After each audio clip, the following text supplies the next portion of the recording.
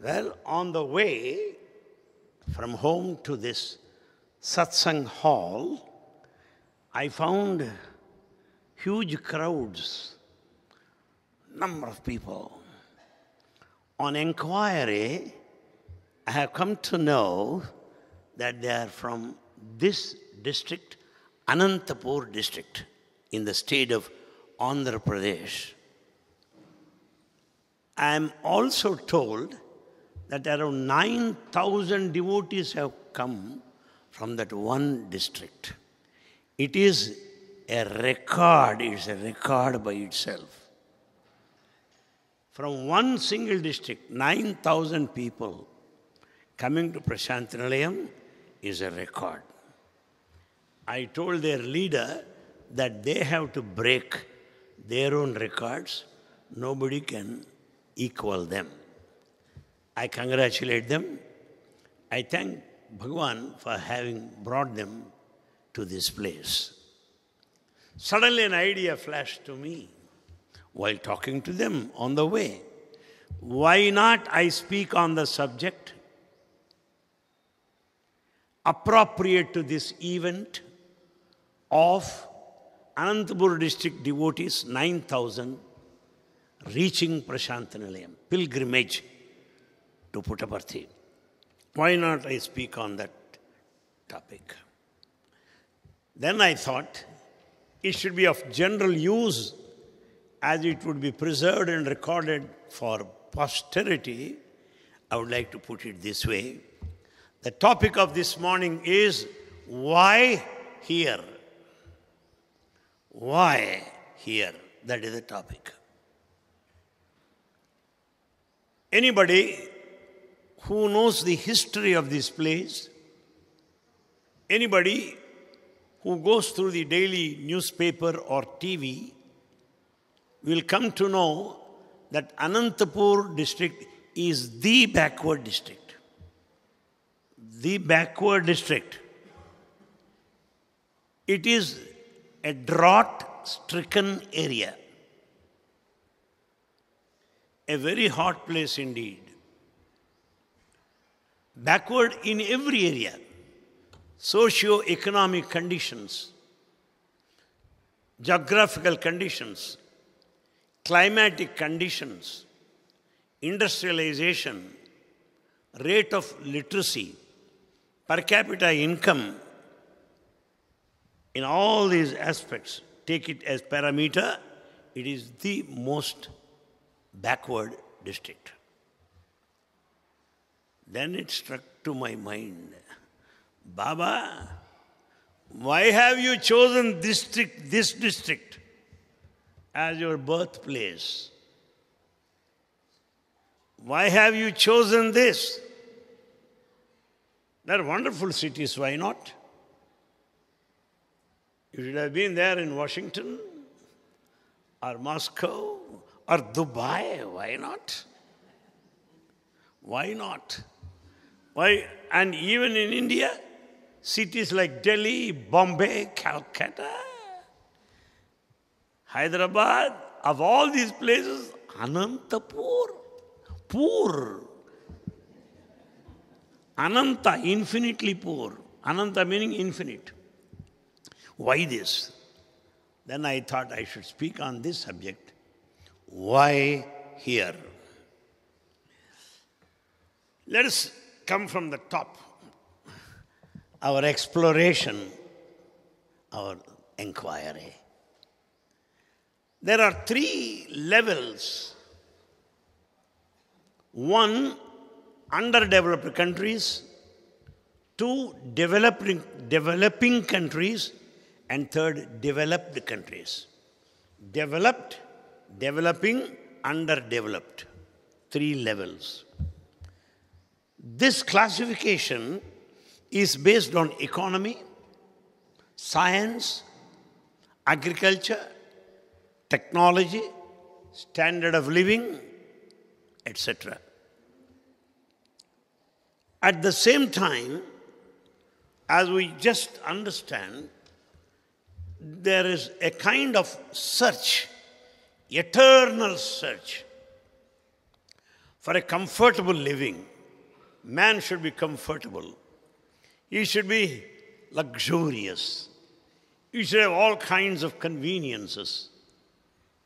A life of excellence in every way.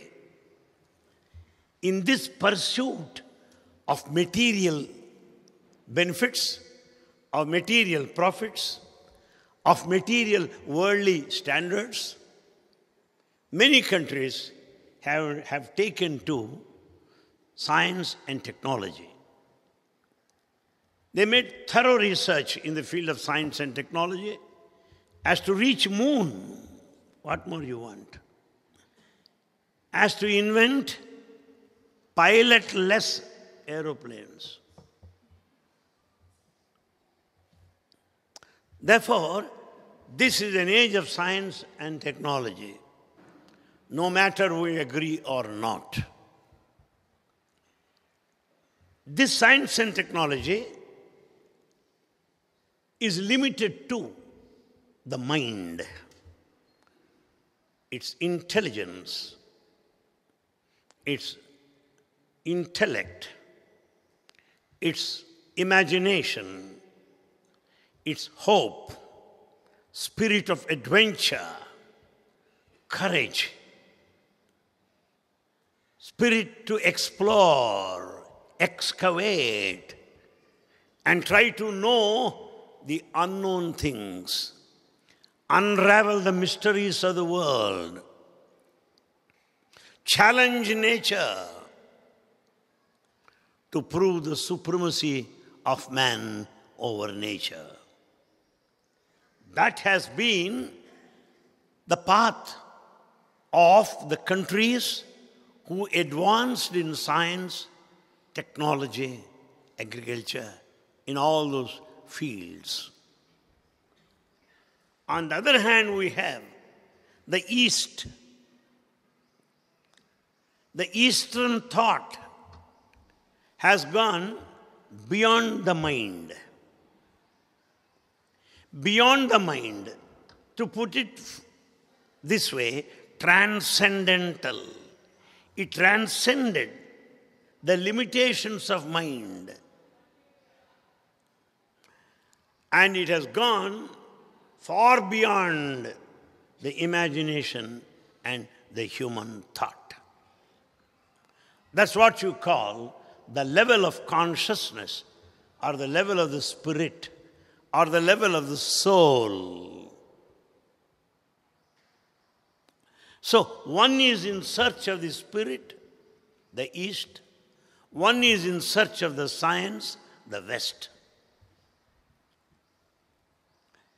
All things of this material world is completely captured by the West. Very good. We are comfortable this way because of their tireless efforts till this day. At the same time, the East has gone to a state beyond the mind, a transcendental mind, not relying on, not based on thought, but it has concentrated on intuition. It's not Eastern thought. East is intuitive. It has based on the intuition, the inner strength, the inner prompting, the inner voice, the inner consciousness. Mind gives the thought, while the consciousness provides intuitive faculties, intuitive capacities. With the result, the East has gone into the depth of intuitive investigation through meditation. While experiments for science, meditation for the spirit. Experiments of the science limit to the mind, while meditation of the spirit transcended the mind, has gone beyond the mind. This science and technology of the Western mind has been changing from time to time, advancing, progressing, investigating, which is really positive, which is really a progressive mind, an advancing mind, about which we all feel proud of it. What it invented yesterday is going to be revised today. What it finds today has got to be improved upon tomorrow. So it's a continuous search, changing. Whereas the intuition, the transcendental stage of the spirit consciousness is changelessness. This is changeless. Eastern intuitive faculties, Eastern intuitive exploration, investigation is towards changeless nature, while science and technology is towards the change. One concentrates on the creation, science and technology, while the spirit or investigation of the consciousness thinks of the creator. Science and technology for creation, that of the spirit relates to the creator. In other words, one is based on nature, the other is based on the divinity. That's the difference between the East and the West. Maybe many prophets, most of the spiritual knowledge, many of the saints and sages, seers are from the East, maybe. Because their thinking is towards this side. And we enjoy electricity, the fan, all facilities because of the Western scientific mind.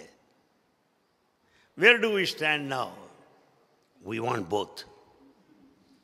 Is there anything wrong? Nothing wrong. Because the Western science and technology will help us in the material world. The Eastern knowledge will help us in the spiritual world. Both are necessary, the material and the spiritual. The material for our living, the spiritual for our life. Material is the root, spiritual is the fruit of this tree. Both are necessary. Because if you concentrate on the root, material, it is useless. Any tree without fruit is useless. You cannot have the fruit without the root. Therefore, the root and the fruit are necessary, material and the spiritual. Science and technology and the transcendental knowledge, both are necessary.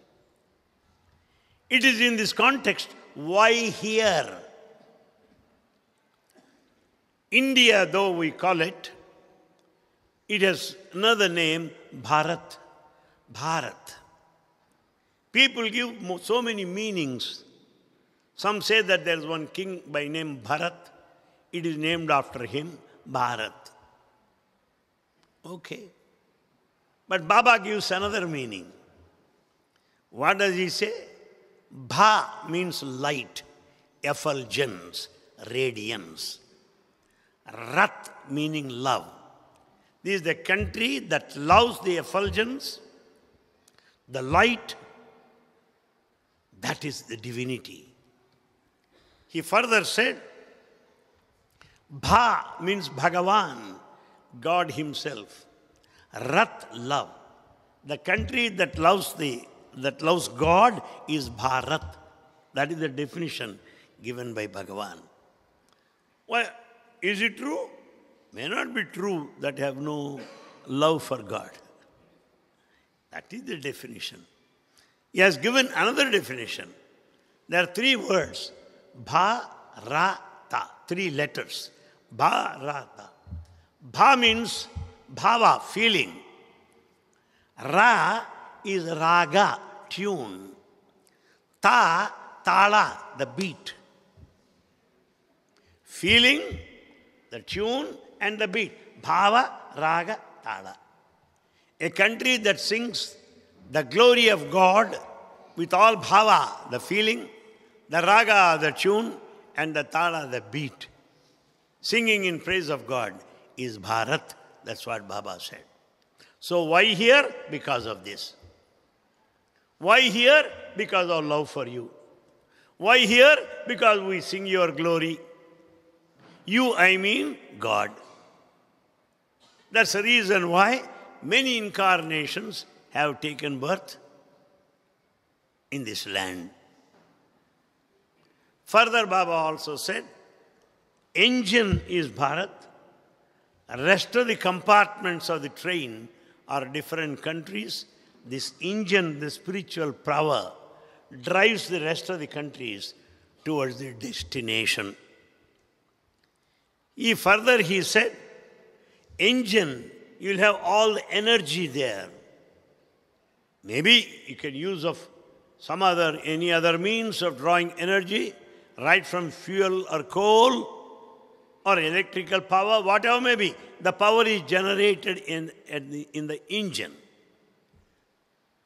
So, driver will be there where there is energy. Driver is the creator, God himself. Energy is life. Rest of the compartments are different nations and passengers. We, the lovely people, seated there, going towards the destination. That is one reason he said. Another reason he said, there are three personalities from the epic Mahabharata. One is Dharmaja. Other is Bhima. The third one is Arjuna. Three personalities. Dharmaraja, the eldest of 5 Pandavas, he stands for righteousness. He stands for justice, ready to lose life. On the one side is Bhima, muscle power. The other side is Arjuna, human intelligence. Baba says human intelligence and the muscle power have to depend upon central Dharmaja, the path of righteousness. This Dharmaja is Bharat. All those that believe in might, in physical might, belong to Bhima cadre. All those that rely on intelligence, they belong to Arjuna level. Why here? These are the reasons. Then we come to the next level. Of all the states, which are far better, of all the districts which are better placed in every way, why Anantapur? Why? The reason is this. Ananta meaning infinite. Poor we know. Poor, infinitely poor. That is the meaning on the face value. But there is one epic by name Bhagavata. In Bhagavata, there is one chapter by name Puranjanopakhyana. Puranjanopakhyana is one chapter in Bhagavata, where Pura means city. Pura means city. Anantapura meaning a city of people. City of people. And there the chapter Puranjanopakhyana also says human body is the city, Pura, where the individual soul resides. So Anantapura, in all these bodies, in all these infinite number of human population, animal population, plant world, animate, inanimate, all that have form and a name, each one has his own indweller. So where is God now? He is infinite number of bodies. Infinite number of bodies. Ananta, infinite. Pura, the body. Since God is present in infinite number of bodies, Anantapur is chosen for his birthplace. Anantapur. Good? Then we'll go to the next level. This Anantapur is close to a place now where Kia motor cars are manufactured. It is fair in the newspapers every day. That place is called Penugonda. This is close to Penugonda. What is the meaning of Penugonda? What does it mean? Penu means big. Konda means hill. Penugonda, big hill. So what? We should have a faith which cannot be shaken like a big hill, like a big mountain. So Penugonda represents our faith unshakable. Our faith that has to be steady, firm, established. Penugonda. Right? On the other side we have a place here by name Dharmavaram. What do you mean by Dharmavaram? Dharma, righteousness. Simple example. If you want to go to Madras, you have to board the train that takes you to Madras. If you want to go to Bombay, you have to board the train that takes you to Mumbai. You cannot mistake one for the other. God is righteousness, dharma embodied, dharma personified.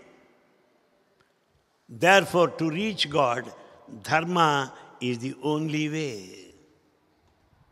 To reach that dharma swarupa, that embodiment of dharma, dharma is the only path.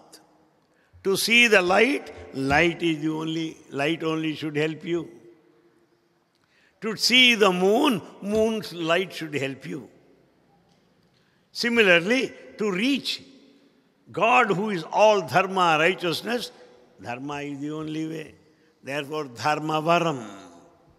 Penugonda, unshakable faith. Dharmavaram, the path of righteousness. Right? The next level. Why Puttaparthi? Why Puttaparthi? There are so many places.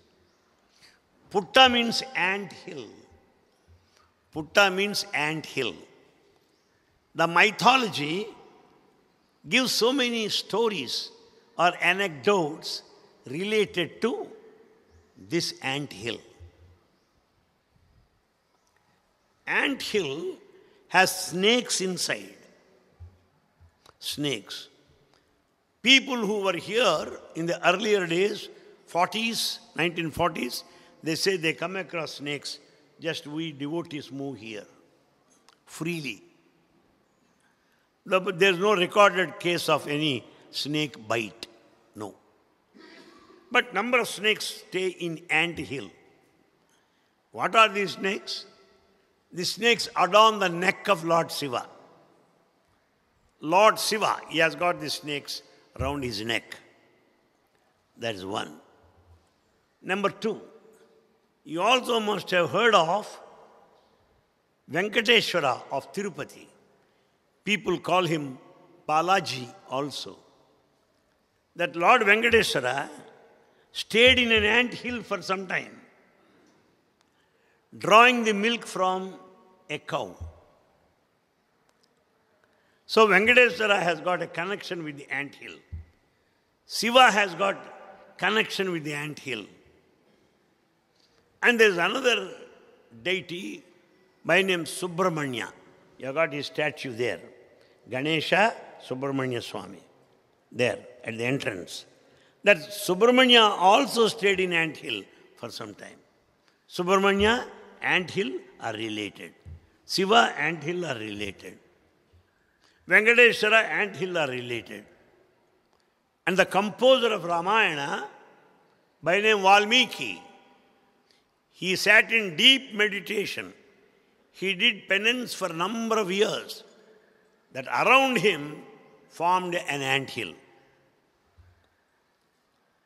Ant hill got itself assembled formed around him because he remained static, steady, in dependence to God for a number of years. And he composed Ramayana. Because of his previous history as Venkateshwara, as Subramanya Swami, because of the history, we can understand that he has got some kind of choice preference towards anthill. There is also anthill in the village that has got an episode related to that. Therefore, Puttaparthi is chosen by Baba as his birthplace. Then we come closer.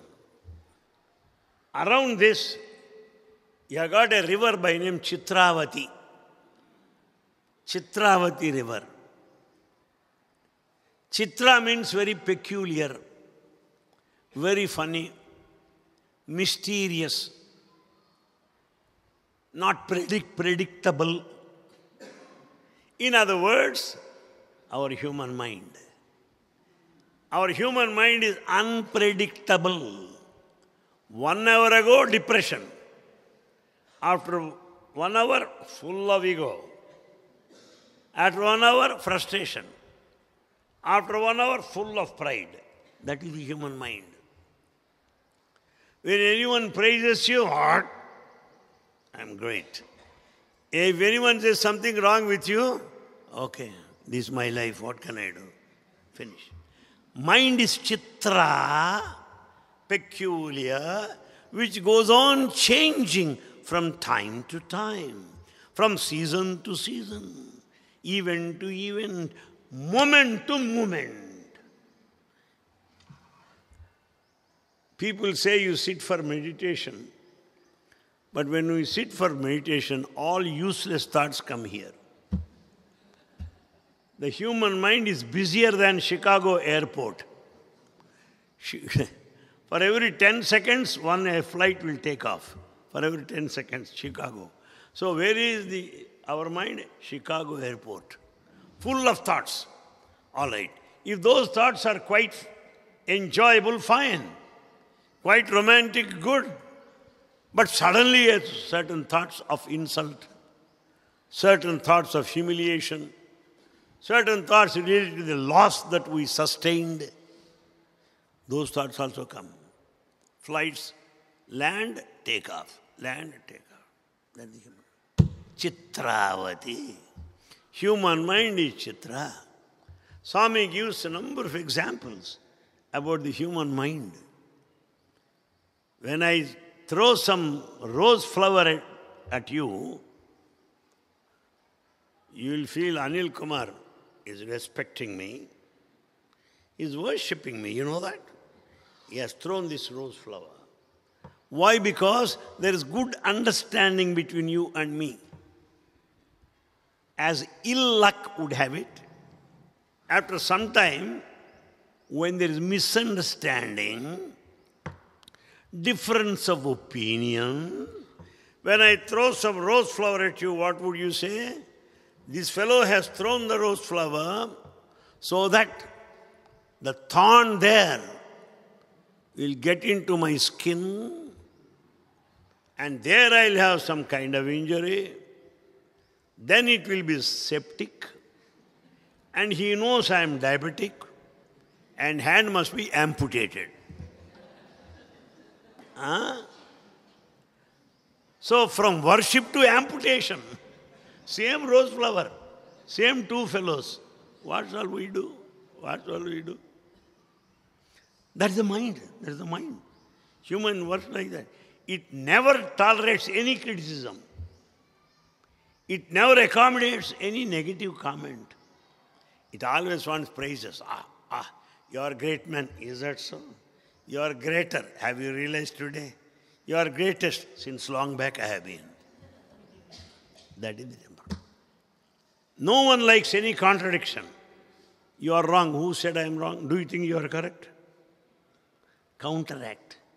We have no patience to listen. We have no patience to think deep enough. We cannot listen to any other point of view. I believe I'm right. This dictatorial mind is a sick mind. Dictatorial mind is a sick mind. Dictatorial mind suffers from inferiority complex.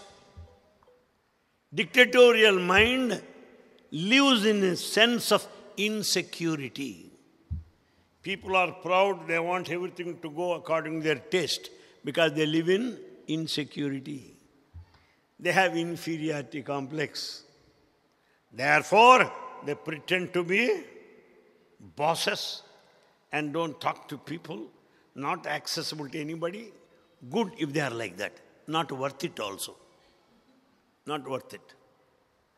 Therefore, my friends, human mind is such. It always arrogates. It is cunning.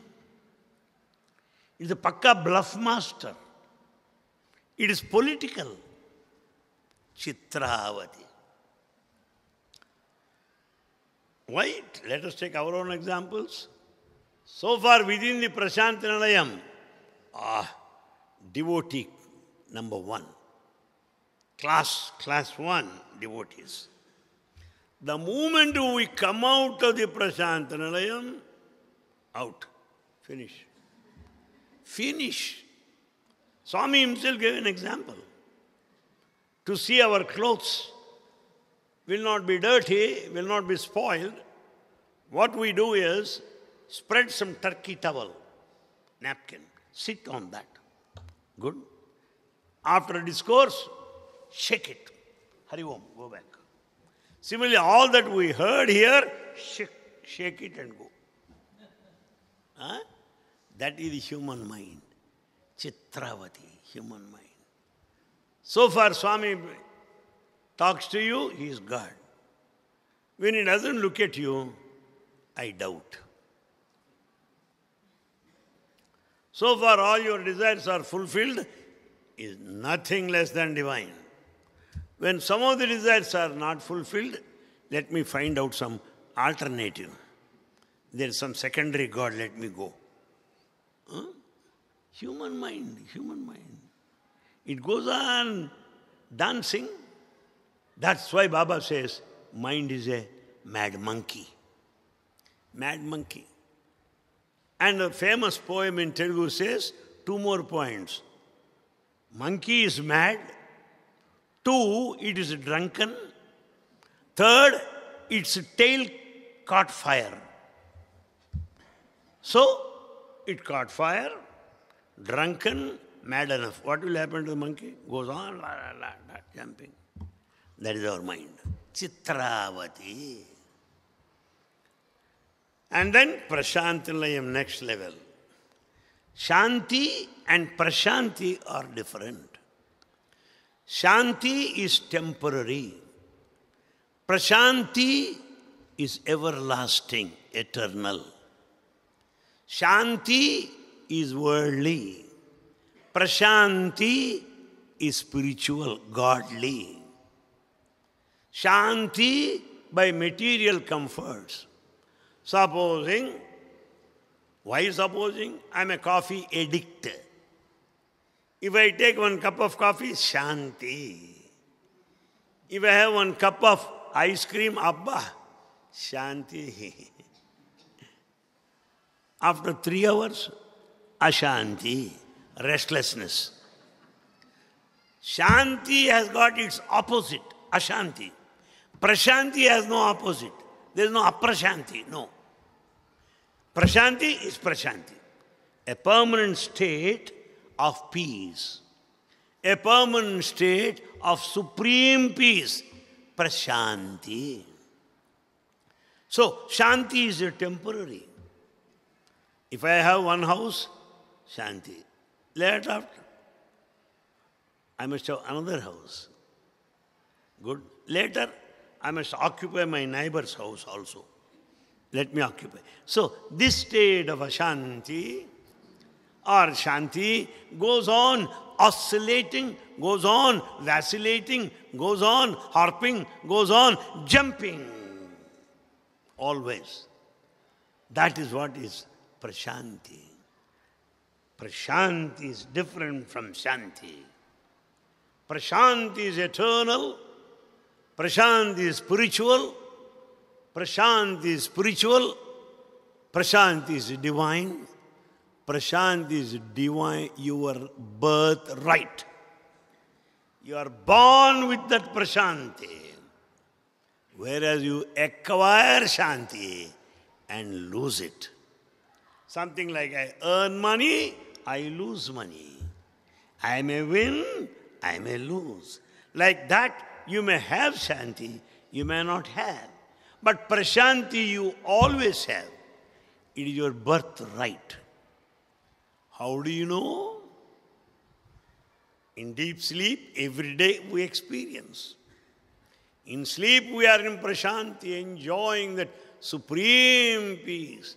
Nobody worries in peace. Nobody worries in sleep. Nobody fights in sleep. Nobody argues in sleep. No court, no litigation, no arguments. Aha, prashanti, peaceful. Sound sleep. Not sound meaning not snoring. Sound sleep. Deep sleep. Meaning without any dreams. That all of us experience. That prashanti is our daily experience in deep sleep. Therefore, prashanti nilayam. That deep sleep prashanti is experienced while we are awake at this place in front of Bhagavan. How do you know? I am not dogmatic. I am not fanatic. When Swami comes for darshan, when you look at him, what worries you have in your mind? No worries. No loans, no debts, no visa problem, no air ticket reservation problem. Nothing. You go on looking at him. Mind is switched off, gone. Meaning you go beyond the mind. Beyond the mind is prashanti. Beyond the mind is bliss, ananda. So ananda, the bliss, prashanti, supreme peace, are beyond the mind. That happens when we look at Swami. Slowly he walks, comes close to you, stands in front of you. What do you ask him? Finish. You forget what you want to ask. You forget to give the letter also that you have written throughout night. Huh? One person, usually most of the people, promise their wives at home, don't worry, I'll go, I'm going to Puttaparthhi, I'll give your letter to Swami. He comes home. He finds his letter in the pocket only, not given to Swami. Then she'll, what happened to letter? She'll ask. I forgot to give him. It is not his mistake. Mind is gone. It is in supreme bliss, supreme bliss and supreme peace of mind, where the thought cannot go beyond, where that is a state of desirelessness. Desirelessness. Without a goal, without a purpose, no hope, no promise. You are what you are, that's all. You are what you are. Not you were, not you will be. Neither the past nor the future, present. When Swami stands in front of you, do you think of the past? Do you think of the future? No. You think of him, whether he will look at you or not, whether you can catch his feet or not. That is the only thing. No past, no future. You live in the moment. You live in the present. That is life. What is life? Life is in the moment. What is life? Life is in the present. Who is God? Where is He? Now. and here. God is now and here. He is in the moment. He is not the past nor the future. That is Prashanti Nilayam. Who is the Lord of Prashanti Nilayam? Bhagavan Sri Sathya Sai Baba. Sathya Sai Baba, in those days earlier, the earlier period of my entry into Prashanti Nilayam, quite new, I heard some of the songs referring to Swami as a lady, as a woman. Oma, Oma, Saima, Oma, Saima. When he is there, why do you call him a woman? What is all this? I didn't understand because I'm a newcomer. Not that I know very well today. I know that I don't know at least. Thank God. So I was wondering why. Oma, Oma, Saima, Oma, Santa. Why? Swami understood it. He looked at me. Why? Some consider me as their mother. So they say Saima. Nothing wrong. Santoshi Ma, Jai Santoshi Ma, Bhavani Ma. To some people I am their mother. To some people I am their mother. Mata Pita, Guru, Daivamu, Mariyanta Unive, the mother, father, teacher and God. Everything you only, Swami. So some take me as their mother. Those say Saima, Saima, O Divine Mother. Jagatpati, Lord of the universe. They take me as the master, Jagatpati. Jagatpati Hari Sai Gopala. You are the master of this universe. Brahmanda Nayaka. You are the leader of the whole world. So he has got the masculine and the feminine approach together. At the same time, what you call Ardhanarishwara or androgynous God. Androgynous God, Ardhanarishwara, the masculine aspect and the feminine aspect, both are in him.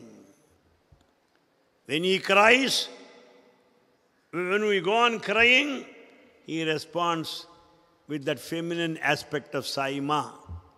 When I go wrong, he will take that masculine aspect and scold me publicly in front of 50,000 people. So he has that androgynous God, Ardhanarishwara nature in him. This kind of feminine quality is Ai, the mother. The masculine quality is Baba, the father. Sai Baba. Baba, the father. Ai, the mother. Sa, the divine. What do you mean by divine mother, divine father? What? Can there be divine father? Can there be divine mother? What is it? No, sir. You can be away from your mother for some time. You cannot always be with your mother, can you? No. You will be away from your mother for some time. When you are grown up, people may forget mother also. You cannot always be with your father. You have to leave him some stage or other for some time. When you go to school or university, when you go to office, you have to be away from mother and father. But when the God is in you, who is both the mother and father, can you be away from him? Impossible. When God is in you, the divine father and the divine mother within you, can you be away from him? Impossible. So he is divine father and mother. Sa plus Ai plus Baba, Sai Baba. That's what he said. See, very simple. Why here? These are all the points. And further he also said, Sai, S-A-I. Sai, what does it mean? Yes, Sathya Sai Baba. A and I. Sathya Sai Baba and I are one. What does it mean? Tat Tvam Asi. Tat Tvam Asi. That thou art. That thou art. You are divine. That's what it is. Yes, yeah, come on, reverse it. I-A-S. I and Sai Baba are one. Aham Brahmasmi. I, Brahma Asmi. I am the Brahman. I am God. I am divine. That's the meaning of Sai. In a beautiful way explained, his name, the meaning of the name, the reason for his birth. All right. Why should he be born as a human being? People may ask, why? Why should he be born as a human being? He gave one point in his discourse. If buffalo is to think of God, it will think of God as a buffalo only. Yes. If a human being is think of God, he will think of another human being of higher nature, of higher power, who is omniscient, omnipresent, omnipotent. Thereafter, through his penance, with the help of his spirit of inquiry, he will go towards form to formlessness, from attribute to attributelessness, from name to namelessness, from a person to the cosmos. It's all question of spiritual journey. Therefore, my friends, I was just coming to this place, watching the crowds from Anantapur district, about 9,000. I thought, why can't I speak this morning on this topic? Why here? Thank you for being here for now. Thank you very much.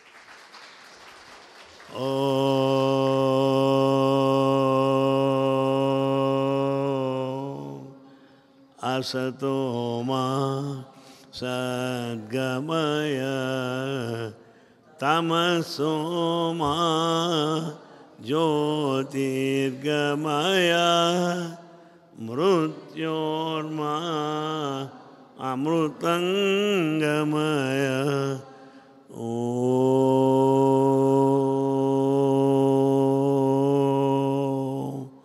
Shanti.